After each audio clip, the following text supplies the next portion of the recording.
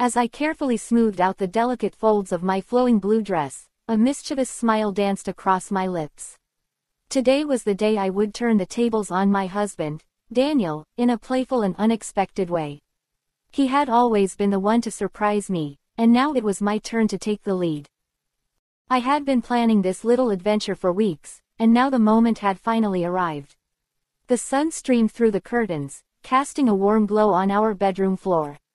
I picked up the ebony wig, its blonde strands cascading down like a golden waterfall. With a chuckle, I held it up to my own dark locks, the contrast almost comical.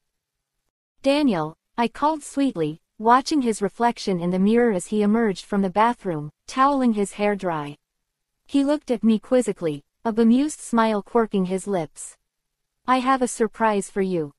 His eyes widened as I held up the dress, a sleek and elegant black number that seemed almost tailored for the occasion. His laughter filled the room as he realized what I had in mind. "You're serious?" "Absolutely," I replied, my grin widening. "I've always admired your sense of humor and playfulness, and I thought it would be fun to switch things up for a change." Daniel raised an eyebrow, clearly intrigued. "All right, you've got my attention. But I draw the line at makeup." Laughing, I assured him that I had no intention of going that far.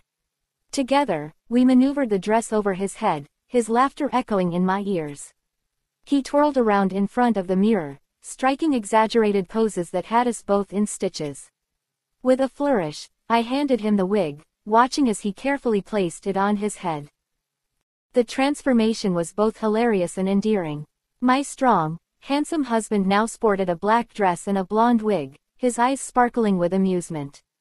He struck a pose, feigning a dramatic sigh. "Darling, I must say, this dress really accentuates my assets." We both dissolved into laughter, our joy filling the room.